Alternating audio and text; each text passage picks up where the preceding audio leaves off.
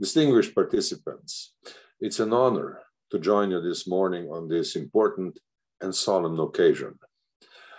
I thank Boston Global Forum and Latvian Transatlantic Organization for inviting me to deliver some remarks on the issue that brings us together today, on the issue of Ukraine. On behalf of the Club de Madrid, I wish to express our most sincere solidarity with the people of Ukraine and its heroic President Volodymyr Zelensky. Mr. Zelensky's leadership is inspiring his people, and it is inspiring the world.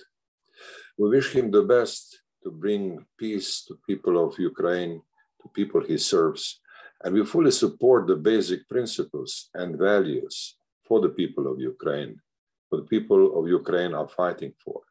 Peace, self-determination, democracy, as well as political independence and territorial integrity must prevail and will prevail.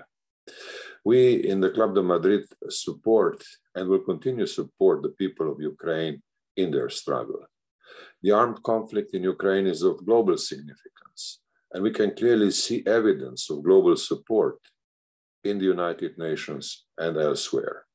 This was clearly expressed in a series of the resolutions adopted by the General Assembly, and that support is going to continue.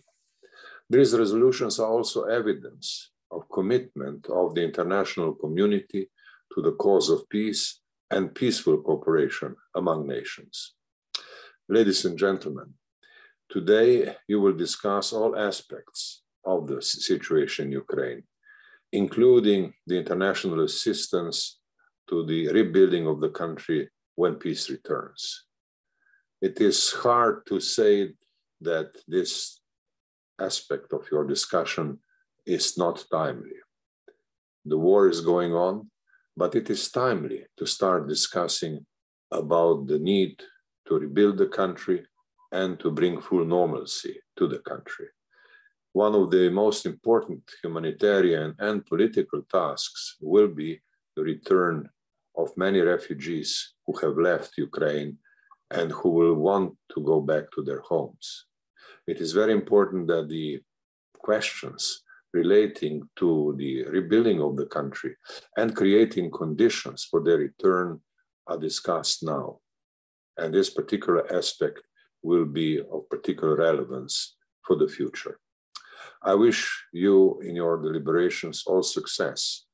And let me once again state, we, members of the Club de Madrid World Leadership Alliance, fully support and are fully in solidarity with the people of Ukraine.